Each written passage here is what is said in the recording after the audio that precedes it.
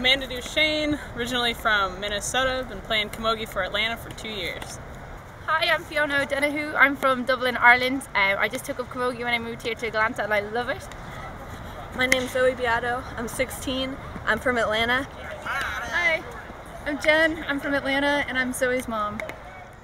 They come from everywhere to play camogie in Atlanta, where it's become bigger than any of the other GAA games.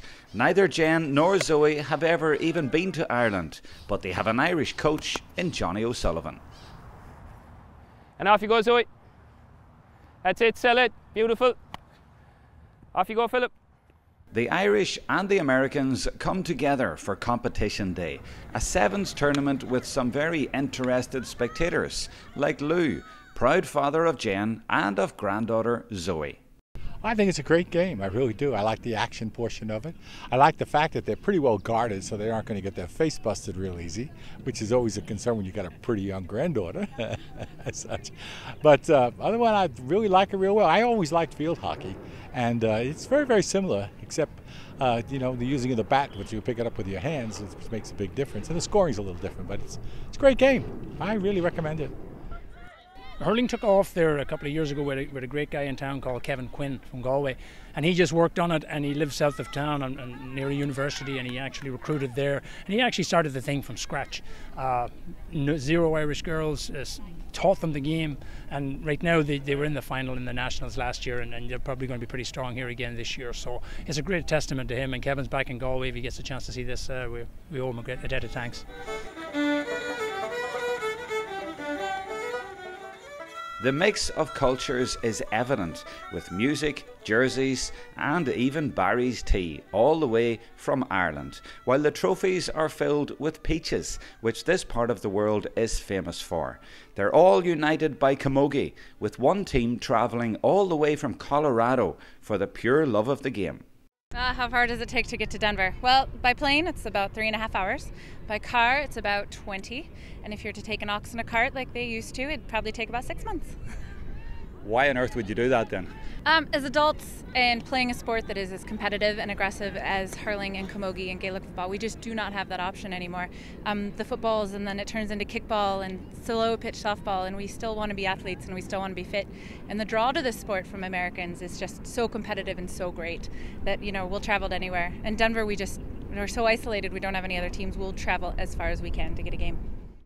16 teams across 4 codes took part in the Peach Cup, mostly from the southeast, and every one of them with a story to tell of how they took up camogie. So I moved to St. Louis about 6 years ago, and I always had a background in very individual sports, running and rowing, dance, that sort of thing. And when I moved down to St. Louis, I was just looking to make friends. Sports are an easy way to do that, and was looking for a running club and came up with a St. Louis Gaelic Athletic Club website, and I thought this is kind of cool and crazy, and nobody's going to teach an adult how to play soccer, but it looks like they'll teach me to play this. So kind of went out to my first practice not really expecting anything, and got hooked very quickly. I think it's the fact that it is an incredibly technical game, especially for an American. Maybe if you come from a softball background, you might be good at striking in the air. If you come from a field hockey background, you might be good at ground hurling.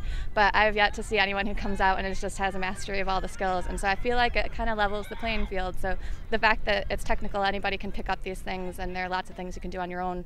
But then when you get out there, it's such a fast, intense game, and the camaraderie among camogie teams and amongst your own team is just unmatched by anything else. I think because you have to go out and play hard in a sport where you know you're kind of putting your limbs at risk a bit, it just builds some great character and some good bonds. Oh, we love it. I don't think it's the fastest growing sport over here other than rugby. It's completely different from what we grow up with. I think maybe the difference is what really keeps it alive. It's just so fun, so fast, so difficult. Did you have to break down any sort of psychological barriers to take it up? No, you know, a lot of us come from intensive sports. A lot of us come from rugby, field hockey, softball, soccer.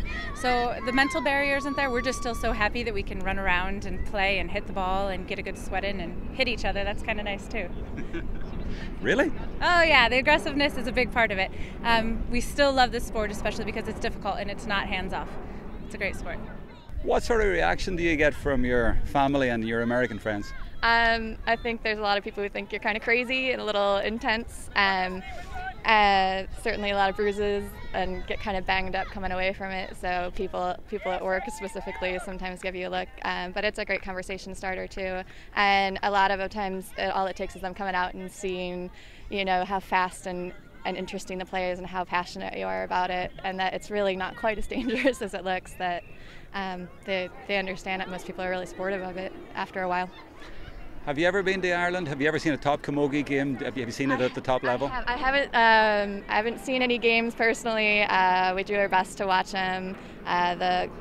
The Camogie Association president, Aileen Lawler, recently sent over a DVD of the 2012 final at our request so we could kind of watch, because a lot of the girls haven't. I went over to Ireland just in January this year for the first time, so that was pretty exciting. Got to go to Croke Park and talk curling with everybody while I was there. So. Just finally, are you here to win? We're here to win. We're here to take the cup home, full of peaches. That bit didn't work out for Denver, as host club Atlanta won the Peach Cup, and player of the tournament was 16-year-old Lou Beato. This is Jerome Quinn reporting for the Camogie Association.